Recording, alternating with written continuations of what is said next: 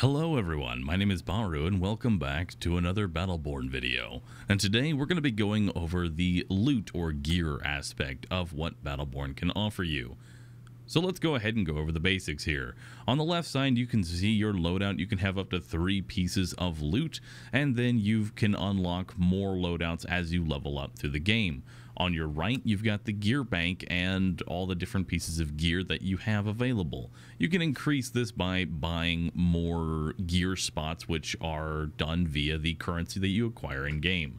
And there's a variety of different loot here. Let's say I've got a nice little ammo butler, and you've got this fist icon, and you've got this sword. So these do a variety of different things and have a variety of different rarities. You've got your white, green, blue, purple, and then you've got legendary.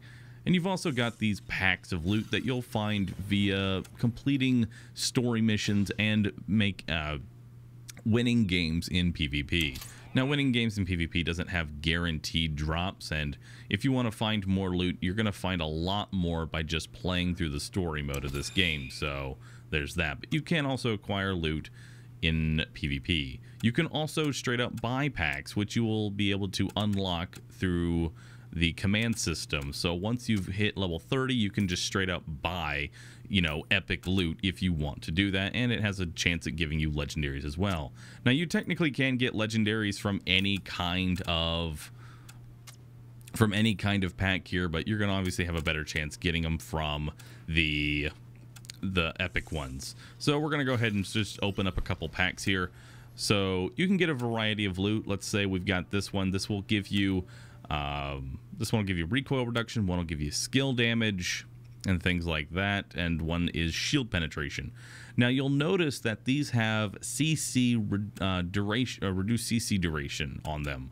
Now, the way that these work is that you can't have 3 of the same type of gear, which means if I try and put on something that increases my CC reduction as its primary stat, then I won't be able to put on anything else, which means you can't just like stack attack speed or stack, power or anything like that. But if the secondary stat works, then you actually can. So I'm actually going to show this real quick here. So if I go over to the helmet, this is specifically CC reduction, and the other ones, this one is specific shield penetration, but its secondary stat is CC duration. And then we've got another CC duration here. So you can actually stack secondary stats just fine. So if you find gear that has secondary stats that you want to actually have, then you can just merge those together and it's perfectly fine. Now, the quality of the gear is going to determine, 1, how high the stats are, and 2, what kind of crystal usage you're going to end up having there. The better the gear, the more crystals it's going to take to actually activate this gear. In addition, if you're using white gear, you will usually be able to activate it at the very beginning of the match, but they usually come with negative stats as well. For example, I've got a fist and a sword, and the negative effects of those is that it reduces my maximum health, my maximum shield, but I can get an early boost right away. So there's kind of a give and take here with these pieces of loot that are of lower quality. So once you load up into your game, you're going to want to select your character, and then once you've selected your character, you're going to have your loadouts that you can choose from. Obviously, I've only got one actually set up right now, so it's only going to give me one, but that's how you're going to choose your loadout once you actually get into the game. And like I said, you can have a variety of different loadouts for a variety of different characters.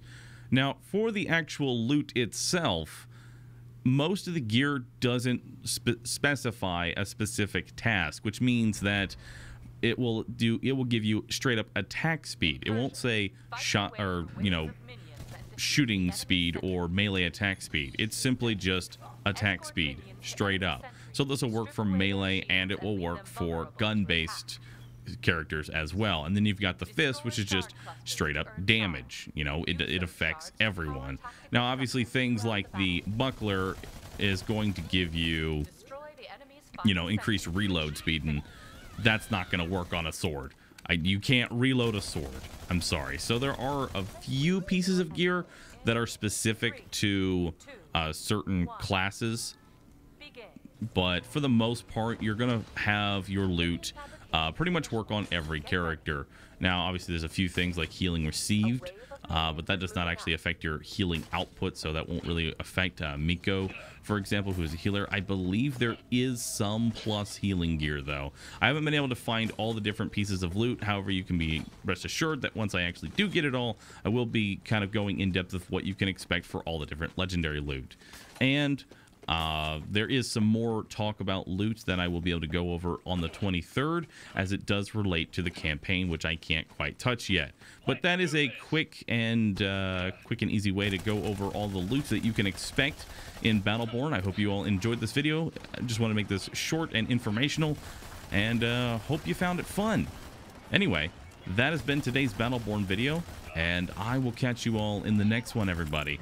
Next video should be going over the characters in specific. We're going to be going over Oscar Mike, because I've been putting a little bit of time into him, and we're going to slowly go through all of the characters. Now, I don't actually have that much PvP right now, or PvE right now, because we only have the PvP, but rest assured, on the 23rd, we will have a little bit more of the PvE content.